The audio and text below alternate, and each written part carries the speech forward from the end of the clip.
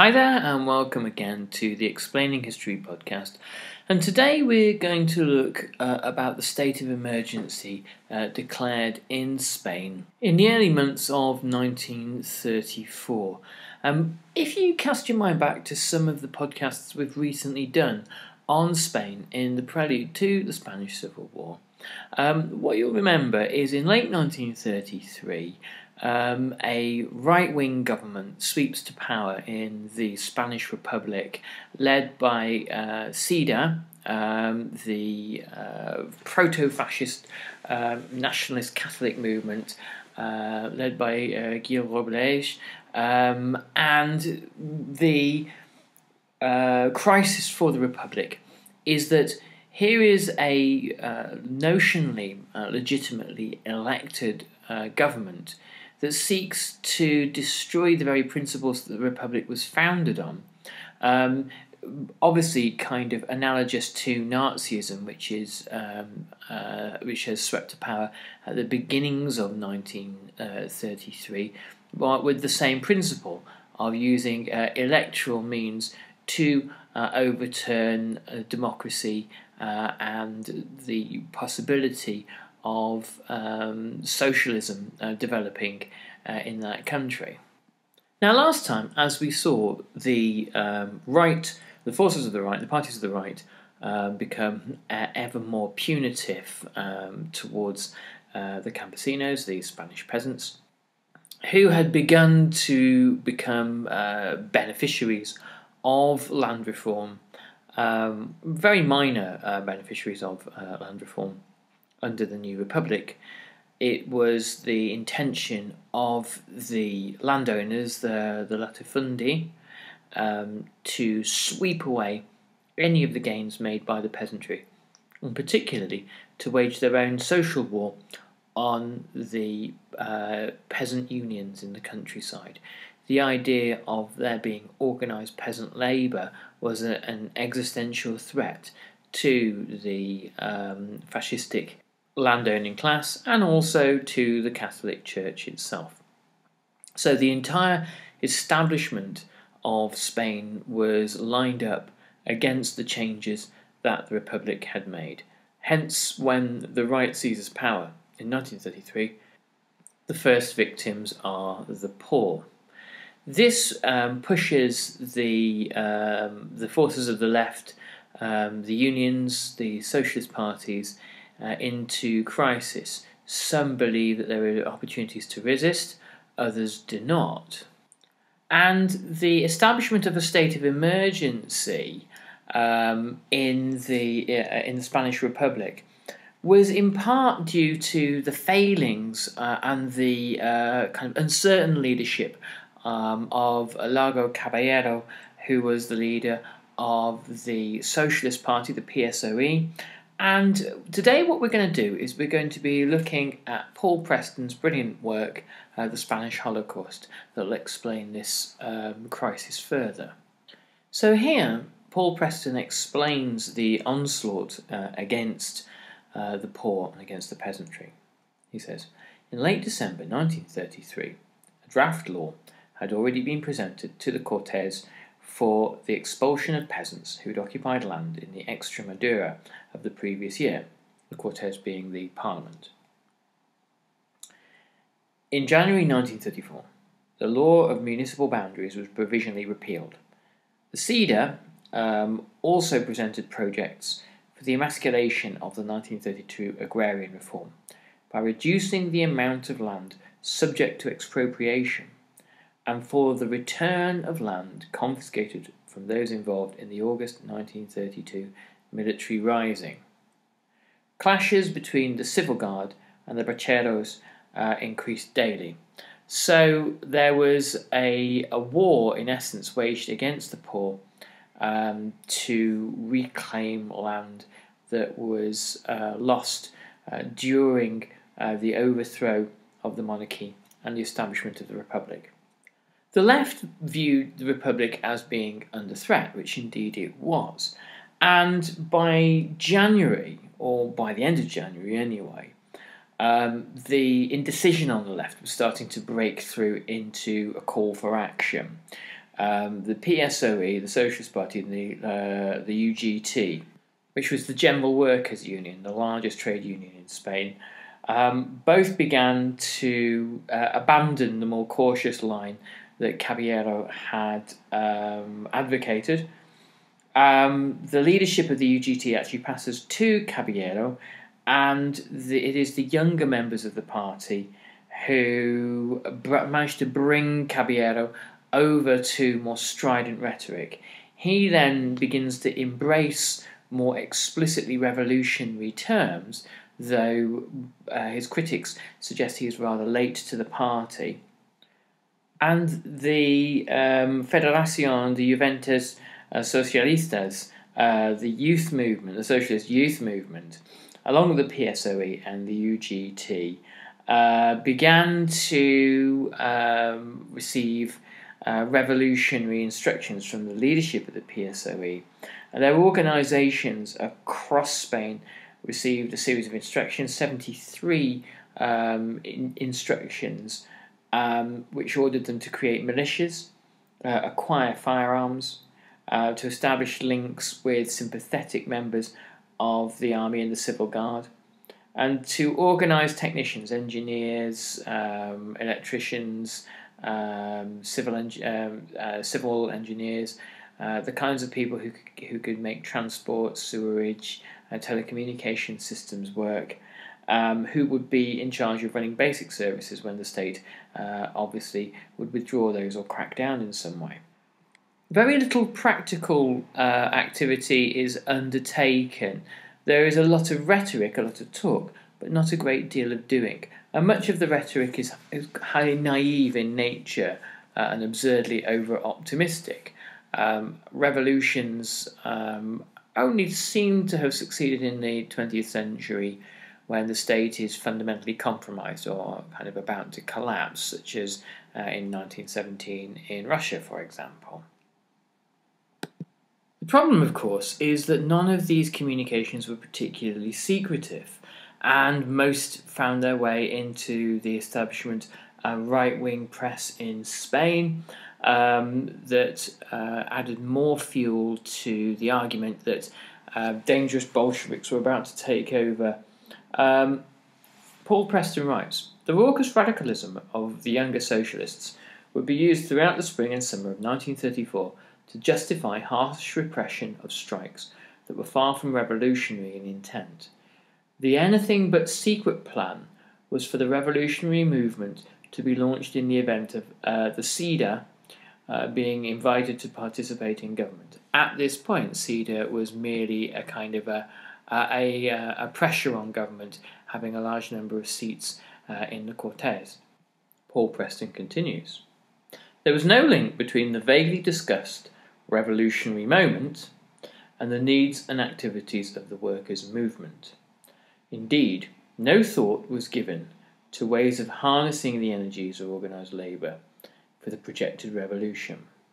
Rather, the trade unionist habits of a lifetime saw Largo Caballero persuade the new UGT executive on the 3rd of February to do nothing to stop any conventional strike action, which was then treated by the authorities as subversive."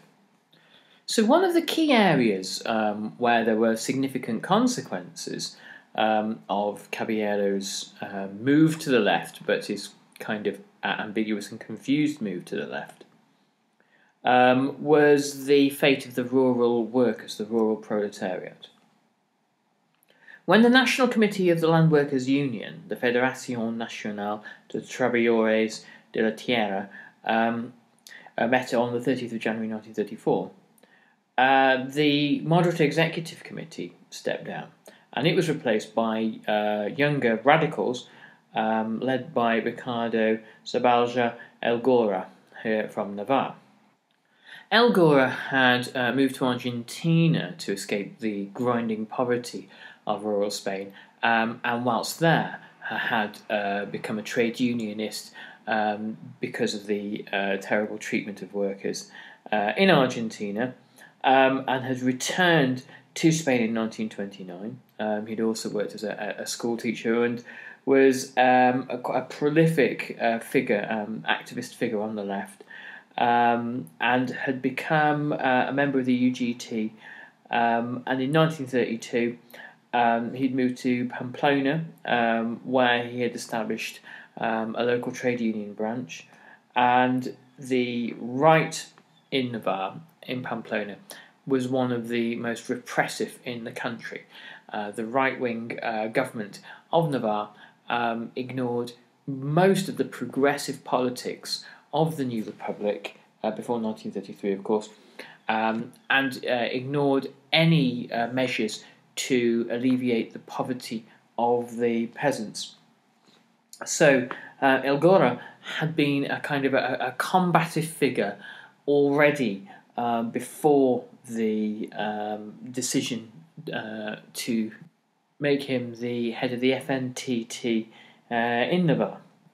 So what Elgora represented was this new generation of radical activists coming into peasant union activism in the countryside, proper kind of class warriors, if you will, who saw things in explicitly class terms and saw Spain in explicitly class struggle terms.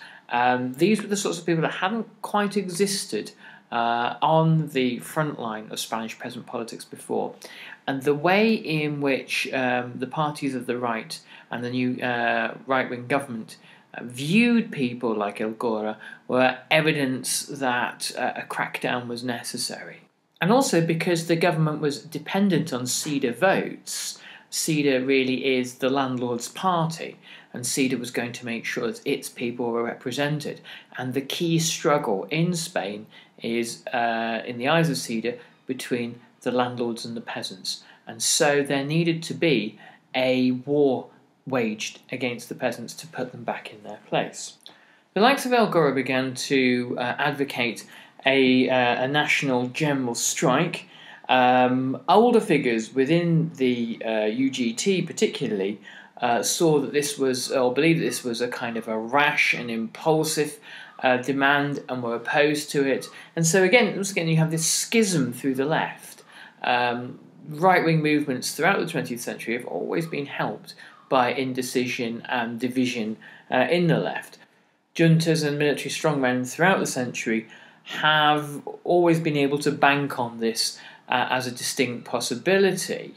And the appointment of a new Minister of the Interior, Rafael Salazar Alonzo, signalled to the left that any measures that they took would meet with kind of fierce resistance. And Paul Preston writes, Salazar Alonzo hastened to convene those of his subordinates responsible for public order and outline his anti-revolutionary plans. The head of the civil guard was Brigadier General Cecilio Bedia de la Cavaliera.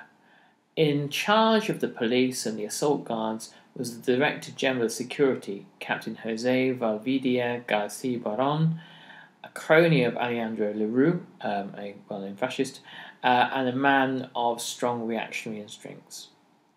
Valdivia assured Salazar Alonzo that they could rely implicitly on the head of the assault guards, the hardline Africanista Lieutenant Colonel Agustin Munoz Grandes, a man who would rise to be vice president in Franco's government. Valdivia reported equally favourably on the civil guard captain Vicente Santiago Hodson, a fiercely anti-leftist head of the intelligence service founded by General Mola, and a colleague of the sinister Julian Mauricio Caravilla. To have such reactionary individuals at his command well suited Salazar Alonso's repressive ambitions.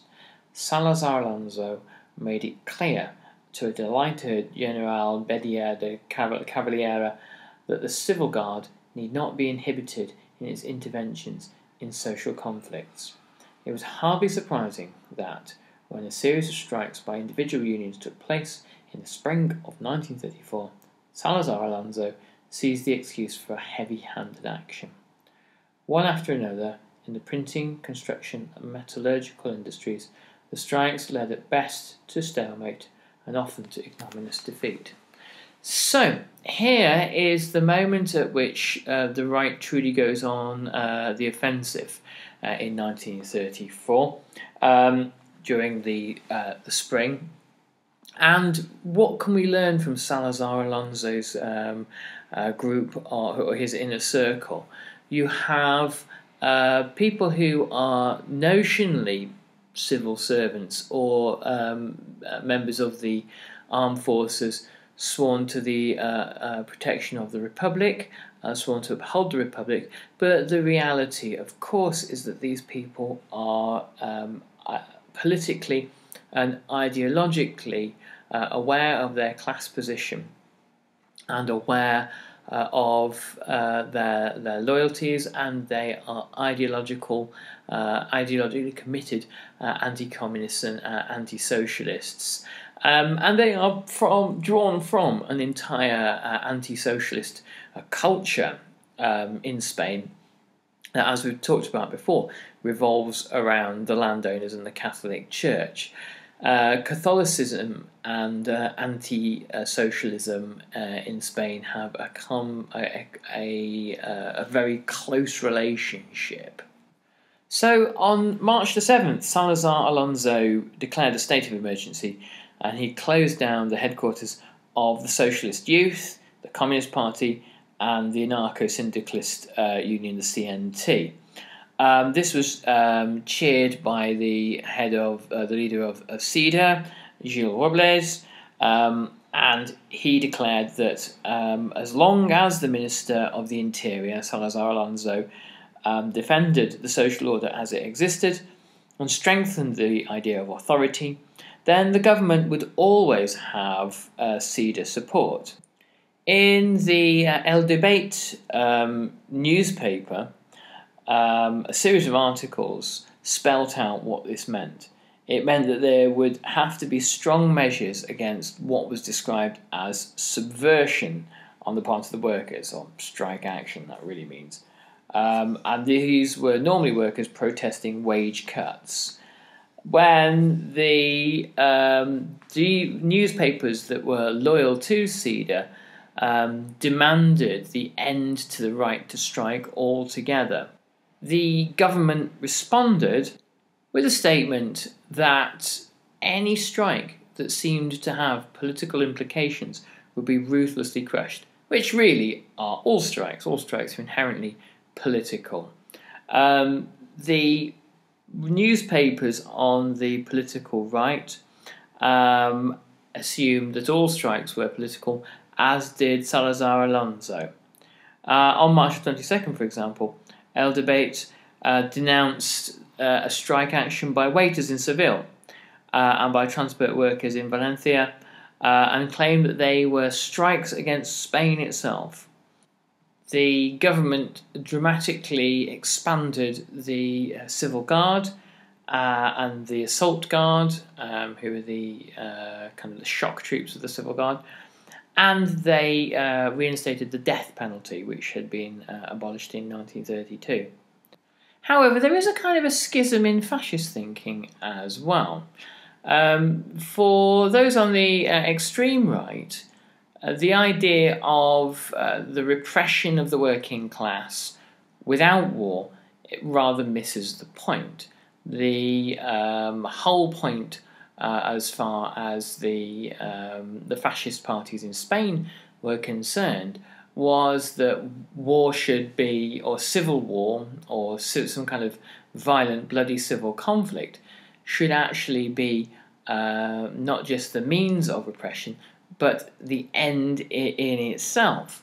The ability to keep the workers in place without conflict was kind of a mistake, as conflict has a value of its own. For example, Onésimo Redondo, who was one of the co-creators of the Junta de Ofensiva Nacional Sindicalista, which would later become part of the fascist Falange movement, said that this was a huge error. In January 1934, he wrote, Get your weapons ready. Learn to love the metallic clunk of the pistol. Caress your dagger. Never be parted from your vengeful cudgel. The young should be trained in physical struggle, must love violence as a way of life, must arm themselves with whatever they can and finish off by any means the feuders and Marxist swindlers who don't let us live. The organisation that later joined with the party, Falange Española, which had been created by Primo de Rivera, whom we've spoken about previously. The organisation was funded by the monarchist right, the old vested interest groups who had been dispossessed by the establishment of the Republic. It was seen by many of the monarchists who were still, at large in Spain and still kind of present, that an organisation like the Falange, a street-fighting fascist movement, would easily destabilise the Republic, and the return of the monarchy was ultimately likely to be facilitated by this. Were asked if they owned a bicycle. Bicycle was really code for a firearm, pistol. And they were armed with a cudgel or a club when they joined. And the point about the Falange is that it was able to thrive under the state of emergency created by Salazar Alonzo, and it was able to thrive in a culture in which the parties of the right, organs of the state, and the old monarchist groups and parties organised together and collaborated together in order to undo any gains, normally using violence, that the peasants and the workers might have made as a result of the Spanish Republic. The Falange movement was trained by the veteran Africanista colonel, Africanista meaning the Spanish army officers who trained and led the Moroccan Berber army units in Spanish Morocco. Yes, the veteran Africanista Lieutenant Colonel Ricardo de Rada, and the members of the Spanish intelligence services were also involved in helping the Falange, and there were significant figures from inside the Spanish Republic that were dedicated to waging this kind of conspiratorial action against the Republic itself. The Falange's commitment to violence was articulated in an early speech as, "If our aims have to be achieved by violence, let us not hold back before violence. The dialectic is all very well as a first instrument of communication, but the only dialectic admissible when justice or the fatherland is offended is the dialectic of fists and pistols."